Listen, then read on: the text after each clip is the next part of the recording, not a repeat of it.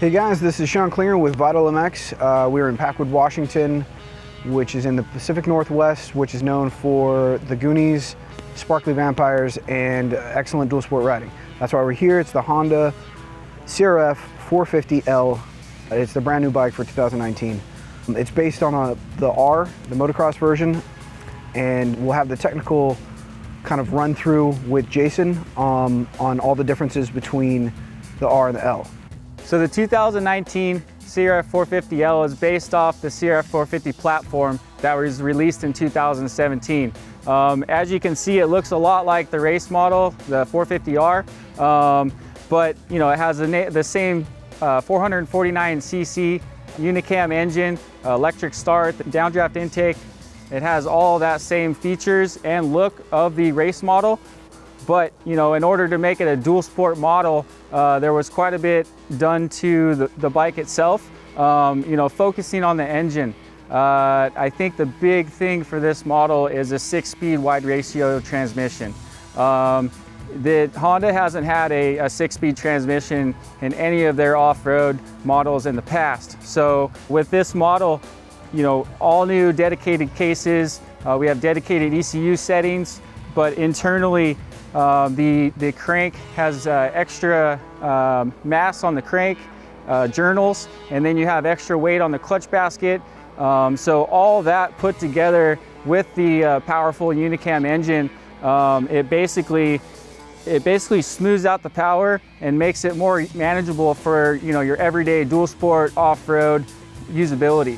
Another key point of this model is vibration and sound dampening. So it might not seem like a big deal, but this model has these trick plastic covers on the outside. Not only do they protect the bike in off-road situations where you might hit a rock or tree roots or whatnot if you fall, but they also reduce sound.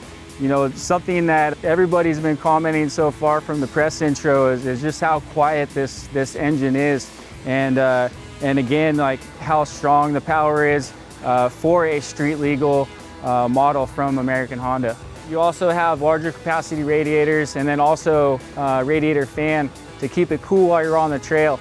Another aspect of this motorcycle which makes it street legal is the dedicated exhaust for on-road use. This model, it's very, very quiet. So what the goal is to kind of be stealthy, right? So you have, with the dual sport, you're gonna be in a wide variety of terrain, up in the hills. You might even be closer to some houses. So with this quiet exhaust, it allows you to travel more places than say something that's a little bit louder.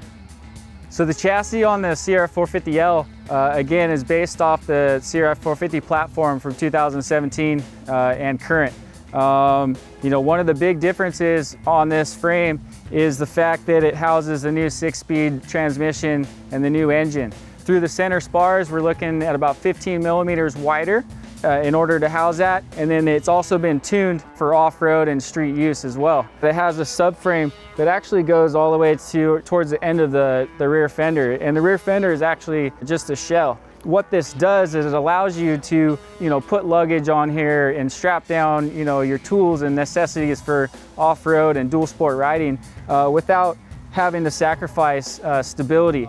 Another very kind of a, premium part of this model is the titanium fuel tank. The 2-gallon titanium fuel tank kind of carries over from, the CRF platform as well. And some people might think that this would add cost. It's actually a lower cost to produce this titanium gas tank than say, aluminum or a plastic. But it's all DOT emissions, all that. Everything is passed using this titanium material. The suspension on the 450L is the same suspension that's used across the board in the new CRF performance line. The forks are the 49 millimeter work style forks. You have the Showa shock, a ProLink rear end, but the internals have been adjusted obviously for off-road dual sport use. This is an off-road model and it is going to be taking off-road trails and you are going to fall down. So what Honda did is they have these new blinkers that actually bend in a 90-degree fashion. So if you do fall over, you're gonna be okay. So in the past, when you've had blinkers, they're usually either hard mount or they have just a slight rubber type mount. This is a new technology. You have front and rear sprockets that have a damper system on both front and rear, which reduce noise. You have the O-ring chain, the 18-inch rear wheel, but another part of the model that really stands out is the urethane-filled swing arm. So it really dampens the sound. It gets rid of the harmonics from the rear end. It reduces chain slap. Chain slap noise is almost non-existent with this model. So you take into consideration that, you know, Honda reduced the engine noise, you reduce the chassis noise, and all of that basically reduces vibration and adds comfort.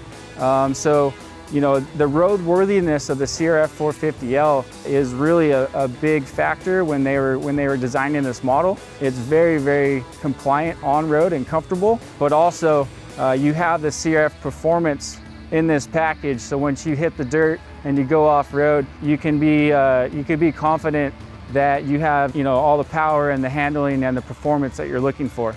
So initial impressions, actually my favorite part of the bike is the suspension. Sometimes dual sport bikes, with the balance of comfort versus performance, sometimes they go a little bit too much in the comfort zone, super plush, you know, riding a couch. And this bike is very much a performance suspension setup. I even softened up the compression a little bit on the fork.